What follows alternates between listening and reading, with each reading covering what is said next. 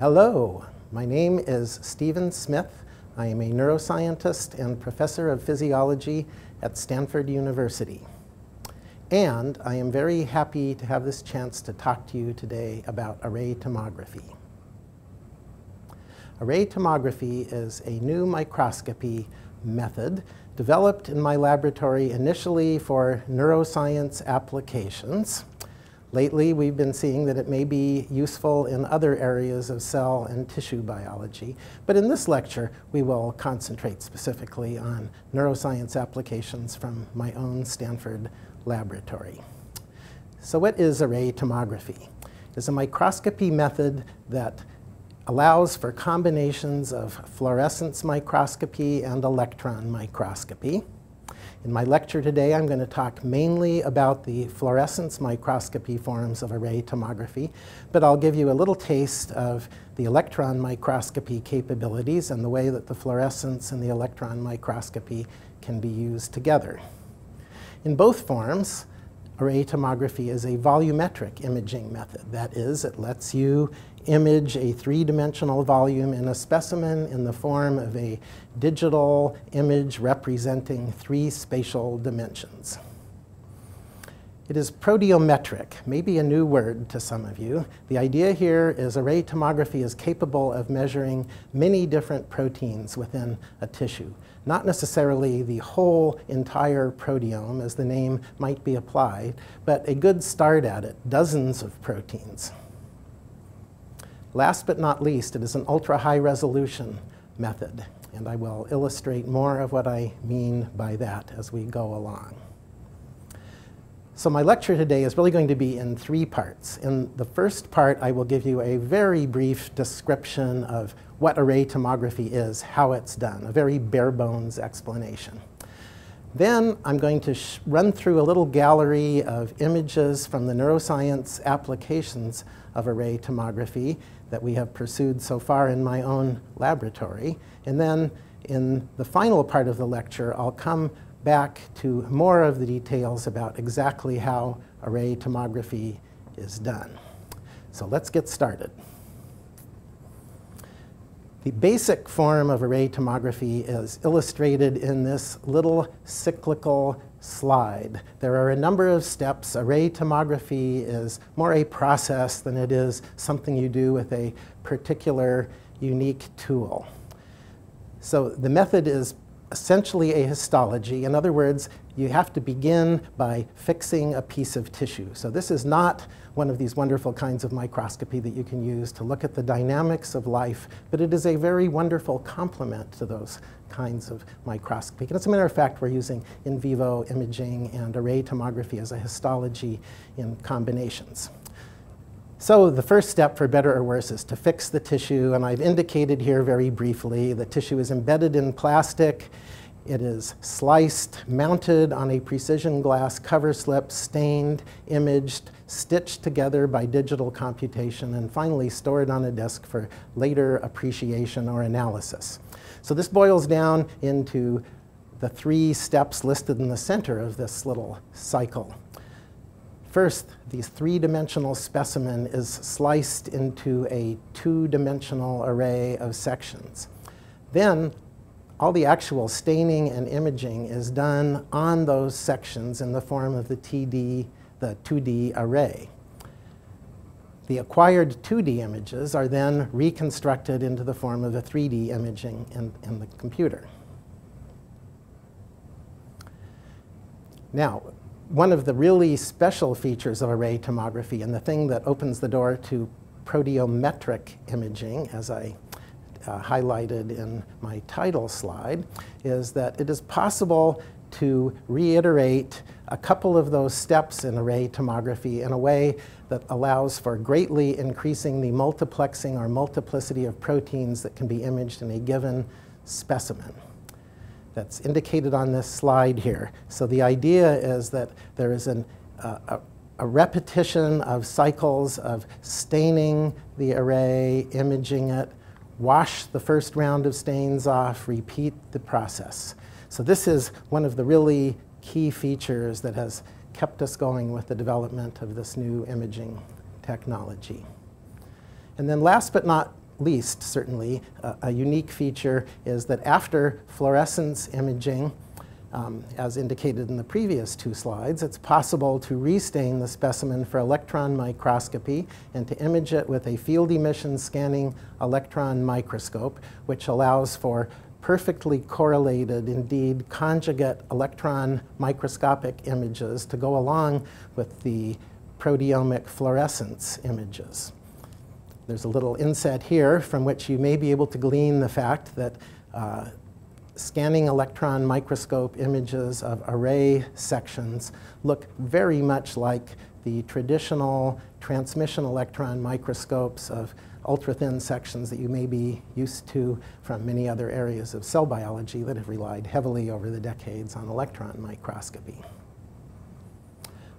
Okay, so that is the outline of how array tomography is carried out. Now I want to give you a little galleries of examples to further elicit your interest for the long haul of going through the details of the important details of how array tomography is done. So these examples will all be drawn from research in my Stanford University laboratory, and there's just a little listing of some of the topics that we work on here. The sort of largest context is we're interested in exploring and better understanding the molecular architecture of neural circuits. Within that area, we're extremely interested in the molecular diversity of the myriad synapses that comprise the major signaling organelles of the brain. We're interested in mechanisms of synaptic plasticity. And last but not least, we're interested in better understanding and hopefully helping to develop new therapies for neurodegenerative diseases. In all of these project areas today, array tomography figures prominently. So unfortunately, I don't have time today to talk much about the logic or the meaning of any of these projects, but I do want to show you some examples of the array tomographic images we have produced. Okay, we're going to start out with a very low magnification array tomography view of mouse cortex. What I'd like to do now is zoom in successively to show you how much detail it is possible to capture with array tomography. In this case, we'll be looking at a single fluorescence signal, namely the fluorescence of YFP that is expressed in a small subset of neurons in the particular transgenic mouse that this image was made from. So here's a section representing all 6 layers of the cortex and then some. The little magenta rectangle shows the area we'll zoom into on the next slide. There it is. And now you can start to see clearly the individual neurons. We're in layer 5 now, layer 5A at the top, 5B at the bottom. You can, I hope, see the dendrites, the spines on the branches, and if you get up real close, you might see some beautiful little axons threading through that volume. Now we're going to zoom in even further within the area of this magenta rectangle. And now I've prepared a little animation so you can better appreciate the 3-dimensional nature of the image we are rendering. And so we're going to revolve it through 360 degrees, but I'll probably get bored and move on to the next slide before we get all the way around. But I hope you can see very clearly here that this is a very detailed 3-dimensional rendering, and perhaps you're already beginning to appreciate the really superlative resolution and detail that array tomography is capable of delivering. And keep in mind that this level of detail that we see in this zoom in is present in that entire slab representing the entirety of the cortical layer structure. Okay, so let's look at some other pictures. Here's similar volume, but now in addition to fluorescent signals derived from the YFP, we've added fluorescence from the microtubule bundles present in the axons and dendrites of non-expressing neurons, and we've filled in all of the synapses. The synapses have been colored in randomly just to make the point that array tomography is capable of fully resolving the individual synapses in 3 dimensions. And that capability is really a new one that was not shared by previous fluorescence microscopy methods, and this one is really the core of our research program on synapse molecular architecture and synapse diversity. Now we're going to look at a set of images that represent the ability of array tomography to capture lots of distinct protein channels. So I'm not going to try to really explain what's going on here. There are titles on this slide with the names of the protein antigens to which the antibodies that were used in this experiment are directed. I'm going to flip through the slides, and what I want you to grasp is that these 4 slides represent the exact same volume. If I flip back and forth, you can kind of see that those DAPI nuclei are sitting in one place. And now we're beginning to get a sense of what I mean when I say the molecular architecture of the brain. Maybe in your spare time you can take a look at these and think about what it might all mean. We think it means quite a lot, but we're quite a ways from understanding it. I wish I had time to talk about this work a lot more now, but I don't.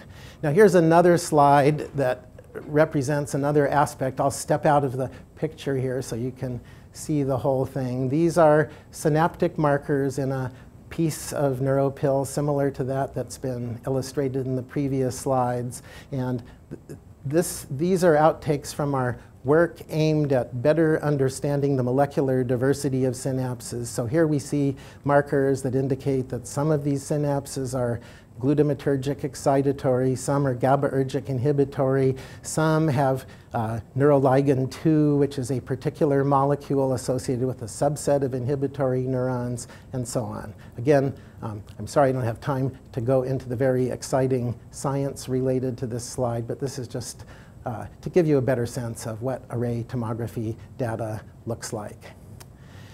Here is a way of representing the high-dimensional proteometric data that may not be so pretty. It's certainly not so colorful, but we use this for the more careful analysis in my laboratory. So this is what we'd call a synaptogram. There are 9 columns and something like 20 rows. All of these represent the same 1 cubic micron, so there's a number of serial sections lined up.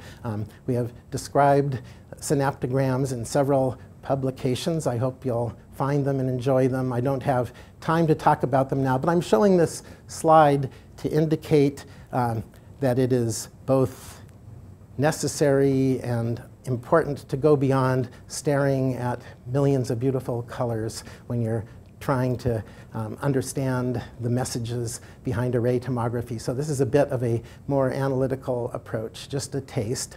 Based on that approach, we have developed machine learning tools that can analyze raw data that is extraordinarily complex, like what you're seeing here. This is just four fluorescence channels, but this is a subset of an experiment that had about 20 channels. We use the analysis, like the synaptogram in that slide, to craft machine learning tools that are capable of plowing through large data objects of this type and analyzing them, classifying them into subsets of synapses. So here's a classification into 2 subsets rendered in 2 different colors, again, just as an example. So here's the results of an analysis based on a classification scheme like the one I just described. And this simply reports numbers reflecting the densities of different types of synapses at different depths within the cortex. These curves are actually based on the analysis of 1 million or so synapses. So it's a good thing we have computer algorithms to help us go through and count and classify and analyze all of those synapses.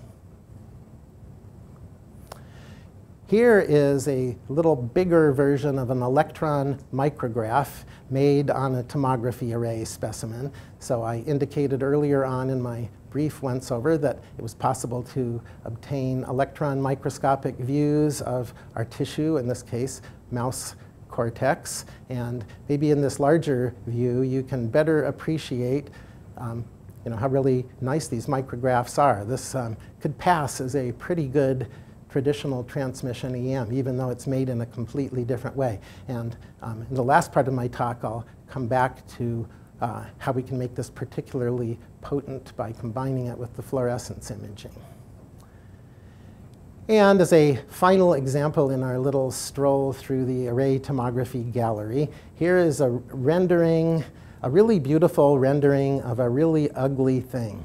This is an image in 6 colors of Alzheimer's disease plaque that was imaged from an autopsy specimen of a human sufferer from Alzheimer's disease. So this is a little icon of our neurodegenerative disease program. Okay, we're going to go through each step one at a time now. The first step is a chemical fixation and solvent replacement step, where the idea is to preserve your piece of tissue with all of the biomolecules right where they started out, but to replace all of the water with an organic solvent compatible with the next step that we'll come to in just a second. And the procedures here are really nothing new. These are the procedures that have been developed by electron microscopists over the last few decades to perfect the arts of fixation and embedment for electron microscopy. Next, we come to the embedment step. And here, one of the special tricks in array tomography is to use one particular class of resin for embedding, and that would be an acrylic resin. Acrylic resins are better for post-embedding immunostaining, which is the lifeblood of fluorescence array tomography. So there's a number of acrylic resins that can be used. The point is, this is not the epoxy resin that is used traditionally for electron microscopy. Okay, after infiltrating the resin into the dehydrated specimen, the resin is polymerized, and now you've got your specimen in a solid block of plastic with ideally all of the biomolecules right where they were in that tissue's last moment of life. But now the tissue is embedded in a very hard piece of plastic. That piece of plastic can then be trimmed and mounted and prepared for sectioning on an ultramicrotome. So perhaps you've seen an ultramicrotome around. There's one in the picture in the center of this slide, along with our wonderful technician, Nafisa, who is our expert at working this particular tool. It is a tool that electron microscopists have been evolving for over half a century and is really quite spectacularly refined and capable in its present form. It is capable of cutting a block of tissue embedded in resin in sections that are as thin as 40 or even 30 nanometers. These are very, very thin sections, and that's really where a lot of the magic in array tomography comes from. Okay, digging in a little deeper, zooming in a bit, this is the diamond knife boat, as it's called, mounted on the stage of the ultramicrotome. The tissue itself is chucked up right where my fingertip is pointing. Maybe you can catch the glint of transparent plastic there. The blue item is a boat full of water. The water is actually critical. And then at the point where that boat meets the specimen, there is a diamond knife blade. This is a very, very sharp knife. This is a big piece of the trick of cutting tissue as thin as tens of nanometers. The next slide is a little movie. So now we've zoomed in closer still, and you can see the microtome in action, cutting off its thin sections. The tissue block, the resin block, is that hemispherical looking thing sitting in the steel chuck of the ultramicrotome. You can see the glint of the diamond knife blade. And then as the cutting action of the microtome moves the resin in a very precise way over the diamond knife, it is cutting one thin section of the specially trimmed block at a time. And each new section is neatly spliced onto the tail of the previous section to produce a ribbon that extends along the surface of the water. And if you look carefully, maybe you can see the incremental advance of a ribbon on the surface of the water. It all depends on how big the screen you're watching this on is. What's actually going on there, here's a little cartoon I've prepared. So the resin block is very precisely stroked down over the very sharp diamond knife, peeling off the ultra-thin section.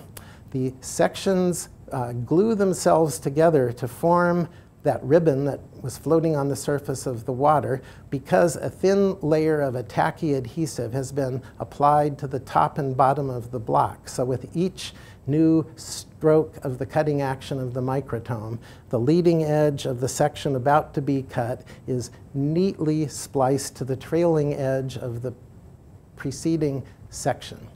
So this is, a rather exotic sounding trick. It's actually been around for decades and has been used by many electron microscopists for serial sectioning. We've kind of souped it up with better glues and so on. And the big difference here is we're going to make much longer ribbons, whereas traditional electron microscopists make ribbons that are 2 millimeters long and put them on tiny little EM grids. We do something a little different, which maybe you can get an idea of from the next slide. We grow those ribbons to be 40 or 50 millimeters long and pick them up on specially prepared precision optical cover slips. We do this by reaching the cover slip down into the water of that little blue boat you saw, and the result is indicated in this cartoon. There's a cover slip with a neat row of something on the order of 100 serial sections sitting on that surface. And because of the treatment of the cover slip surface and the drying process we used, a permanent adhesive bond is formed between the ribbons, all of the individual sections, and the cover slip. So that is the array that gives its name to array tomography. Here is a close-up of sorts of one of those little ribbons. This is just a section of 7 of the out of 100 or so serial sections on the ribbon, as you might see them if you popped that array under a low-power light microscope. Then the array and its cover slip are mounted on some kind of a slide carrier and coupled to some kind of an apparatus for fluid staining of that cover slip surface. So you see one such apparatus in the center of the field here. And the idea is that we can now apply aqueous fluid stains to the surface of the array. And typically, the stains we use are antibodies, and they stain proteins embedded in the array plastic the same way you might be used to them staining proteins in a fixed cell in a dish. In a typical experiment, we might use 3 or 4 colors of antibodies in each cycle of staining. So this would correspond to the standard 3 to 4 channel indirect immunofluorescence that you might be familiar with from other lectures or from doing it yourself. Then, after staining the array, we put it on the stage of an automated fluorescence microscope with a digital camera. The automation controls motors that move the stage in X and Y and focus the microscope in Z. And the graphics on this slide just indicate a couple of the extremes of the range of possibilities we can use to image the serial sections. In the simplest kind of experiment, we might just image a given spot within one spot within a section, then try to find the same spot in the next section and move on and repeat that for each section, for each of the 100 or so sections. And in that way, acquire serial section images throughout the ribbon. Another possibility is to make a mosaic, as indicated in the lower field here, where we tiled together enough individual high magnification microscope fields to capture images of the entire section. And that's what was done to acquire that large image that I showed you at the beginnings of our little walk through the gallery where we zoomed in and in and in. We were able to do that because we tiled together a very large field of view using the infinite patience of the automated motorized microscope to take, in that case, about 12,000 individual pictures while we slept and played and had fun. Okay, so here is a picture in real time of the microscope at work. You can't see much here. You can see the flash of the fluorescence illumination. During each of those illumination events, the digital camera is automatically snapping a picture. It's, if you watch carefully, you'll see there's 4 different colors here. When it's done with all 4 colors at one spot, it moves over a tiny bit to work on acquiring the next spot according to one of the patterns that I described in the previous slide. Okay, now I'll remind you once more of the really special magic of array tomography, the thing that expands its multiplexing capability to a truly proteomic scale. And this is the fact that we are, after we've imaged one set of 3 or 4 immunostains, we can wash those antibodies off. All it takes is a change of pH by 2 or 3 units, either up or down. That disrupts the fit of the antibodies to their antigen. They wash off, and then we restain the array. If we restained it with the same 4 antibodies and imaged it again, we'd get the same answer. We have proved that to ourselves over and over. Now, the point is to restain it with 3 or 4 different antibodies each time, and that's how we get up to the high order multiplicity. The 10, 20, 50 is just around the corner proteins per specimen. Then, because the microscope doesn't do a perfect job of photographing each serial section exactly the same way, and because there's some dimensional warping and distortion that occurs during the cutting process, we finally need to use a computational registration process. In the case of stitching together large mosaics, we also have to computationally stitch the large mosaics together. The fact is that algorithms for performing this work nearly flawlessly and highly efficiently are already available in the public domain. So a lot of computer power goes into this, but in general, not too much human effort, and the results are quite nice. The result is a beautifully registered stack of images that is indicated in my little cartoon in the left here, and amounts to a 3-dimensional image, or an image representing 3 spatial dimensions, even though it may have 20 dimensions of color channels. And then finally, those images are stored on a hard drive. And as you might have figured out by now, this process tends to lead to what is coming to be known as big data, gigabytes, terabytes worth of data. This is a good thing, really, if you're trying to characterize a very intricate and elaborate tissue such as brain, but you've got the capability of acquiring large volumes in many channels, and we like tiny voxels. That's part of the game of high resolution. So you put those together in a little formula, and you end up with big data.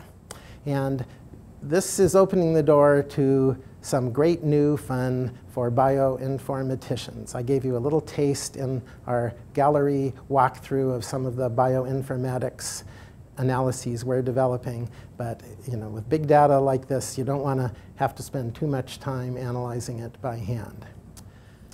Okay, so I've described a procedure to you. I have claimed that it is extremely powerful, and I'm meaning to imply that it is worth all the trouble I've described.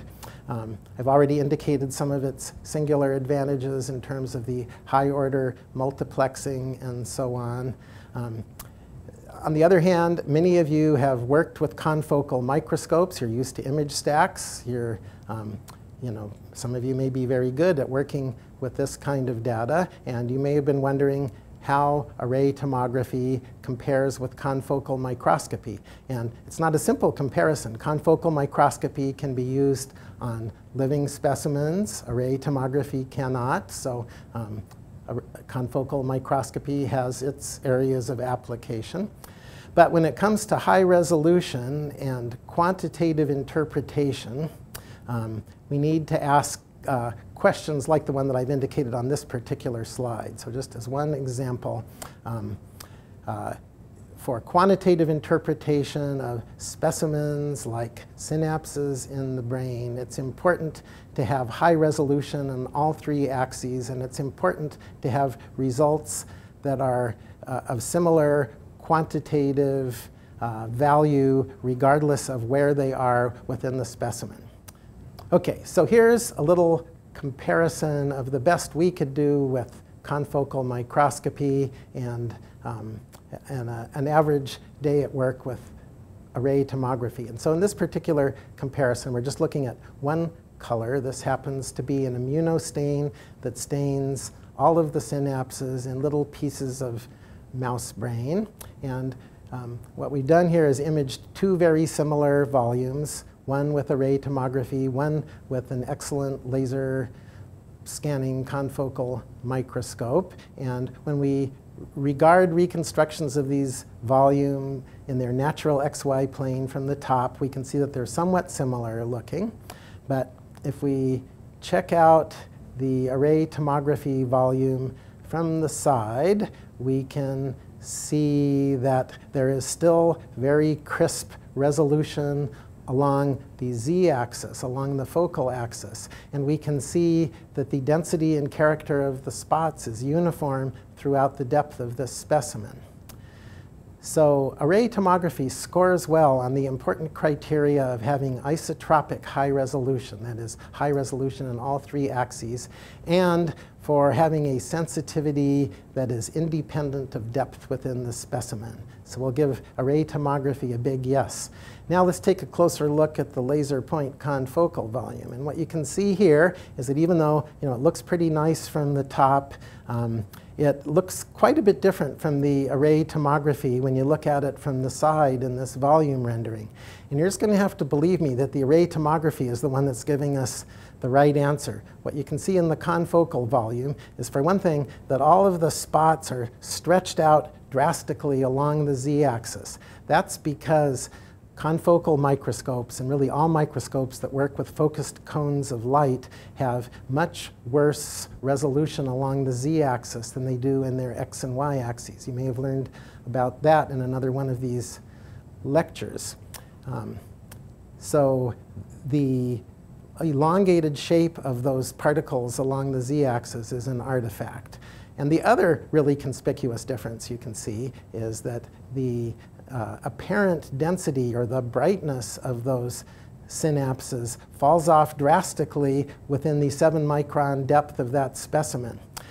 There's at least two broad classes of reasons for that. One is that with the confocal, the antibody stain has to be applied and diffused through the depth of the specimen, and even with detergent permeabilization techniques, and even with multi-day incubations in antibodies, that process itself, the staining process, is highly depth dependent. And then there are imaging losses in sensitivity due to light scattering and spherical aberrations and so on that accumulate rapidly with depth in the confocal microscope and result in a loss in sensitivity in imaging deeper parts of the specimen. So we're unfortunately going to have to give the confocal a great big no on these important criteria of imaging quality. Okay, so what accounts for those advantages? I mean, these are both fluorescence images, both made with fine, high numerical aperture microscope objectives of the appropriate kind. One major reason for the greatly enhanced resolution of the confocal microscope and greatly enhanced sensitivity for small objects is that all imaging is done right at the surface of a cover slip.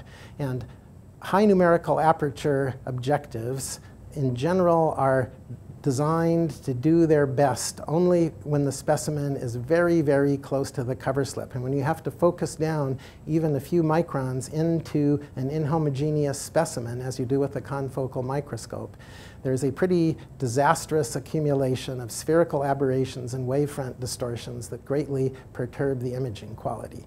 So that's the first big advantage of array tomography.